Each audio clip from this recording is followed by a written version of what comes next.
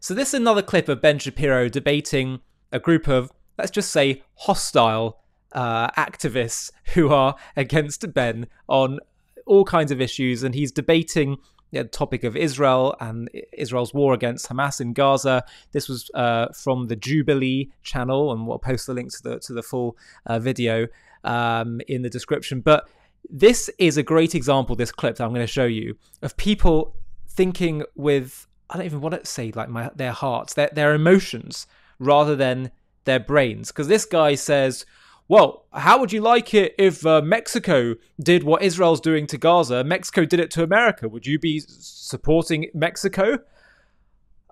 Oh boy, this level of thinking is so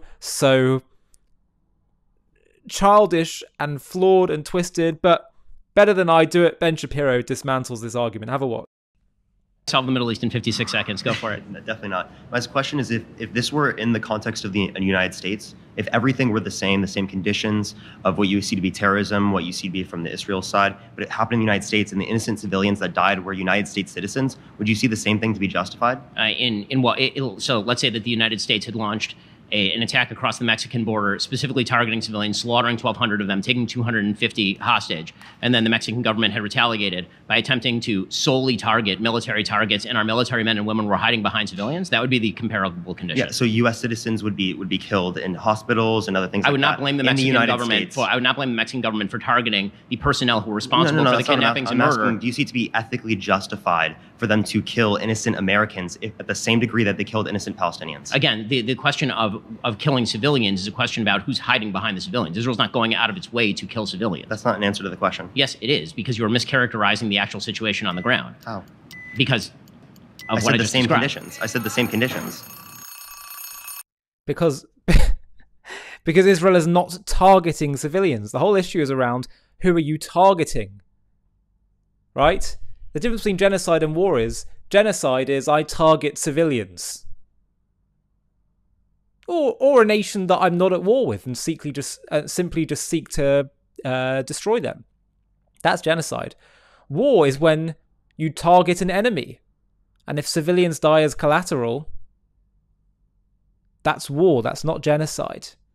Otherwise, every single war in history would be classed as a genocide. And this kind of thinking, this lazy thinking, I don't even know how someone could adopt such a simplistic way of thinking, where they'd say, well, what if it was Mexico doing this to America and Mexico was the Israel in such a scenario? Let me be clear. If Israel genuinely acted like Hamas or Nazis, God forbid, and that would never happen, but if they were to, I assure you that Jews would not support Israel. I'm saying the majority of Jews. If they were committing genocide, actual genocide against people. So this notion that maybe he's trying to tap into, that maybe you're dealing with, loyalties that go deeper than morality. So for example, if Mexico was the Israel and was doing it to America, you're so loyal to America, would you therefore support what Mexico was doing? As if Ben just doesn't have a brain and he's just thinking purely in terms of loyalties over any kind of morality. It's disturbed. This kind of lazy thinking, where you just think purely emotionally, is I find even have this sometimes in internal conversations as well, where I say that it doesn't strike me as a wise move, as much as I pray every single day to return the hostages, to do a deal in which you release many Palestinian terrorists back into the public in order to get back the hostages. Because number one, that's what we did with Gilad Shalit, and look what happened. Sinwar was released, and that literally paved the way for October 7th. Number two, it sets a precedent. It tells our enemies, take more of us hostage because it will pay off. It creates a kidnapping industry. And so when people hear this, sometimes they say, well, how would you feel about that if that was your family member, your friend? Would you still be saying that? first of all, these kind of conversations are so impossibly hard and difficult to have. The kind of moral conundrums that Israel has been forced to grapple with. And I don't know how I would feel. But to me, facts are facts. Morality is morality. And just because you start playing these emotional games of saying, well, would you say... Look, what if I had a child, that was an Arab living in Gaza? Would I then be against Israel's war in Gaza? When you start getting super emotional, saying, what if it was then you can no longer actually look at things objectively and clearly. And that's what this guy's trying to do again now. Trying to say, well, if Mexico was doing something against America like Israel's doing, would you still be feeling the same? It's a different kind of emotional game, but it's similar kind of just not actually dealing with the facts, looking at things objectively. So I think we need a bit less emotion and a bit more clear-headed thinking. If you've made it so far in this video, I have a request for you. JTV has been having a really big impact in spreading the truth about Israel and creating positive associations with the Jewish people, Judaism, and Israel.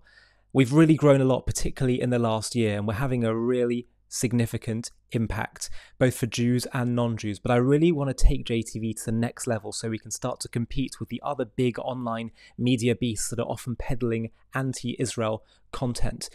And the way we're going to do that is to scale even faster. So I'd love to build a team where we have other presenters doing shows like me, let's start doing documentaries, supplementary content, animated content, etc., etc. And to do that, I'd like to build a bit of a team. So what we're going to do is we're going to do one fundraising day, just one, where we try and build up some funding in order to fund such a team. Now, to do that, it's going to obviously require people to get involved. And I'm wondering if you would consider, if you're watching JTV content and appreciate what we do and want to help partner with us in taking this to the next level and spreading the truth farther and wider than ever before, I wonder if you'd consider partnering with us simply by running a mini page on the fundraiser that we do, where you just reach out to your contacts on that day that we choose to fundraise and see if they'll all chip in. If you'd be up for doing that, of which I would be so grateful, then please click on the Google form link in the video description of this video, where you can simply just put in a few contact details. It'll be a very small commitment, as I say, literally just one day that we'll all agree upon as a collective community. But the impact is going to be so big. There's such strength in numbers. If we all pull together and do this, we can take this to the next level. And as I say, all of us can partner together in bringing and spreading the truth to the whole world. So please do consider clicking on that link, filling in the form, and I'll be in touch very soon to talk about the next steps. Small commitment, but a big impact. Hi, thank you so much for watching. To watch another one, click here. To stay up to date with all our content, click here to subscribe. And if you're able to, you can help support JTV to grow and grow by clicking join below this video, where you can become a member and get perks including early access to videos and private live discussions with me. But most of all, you'll be partnering with us on our mission to change the world.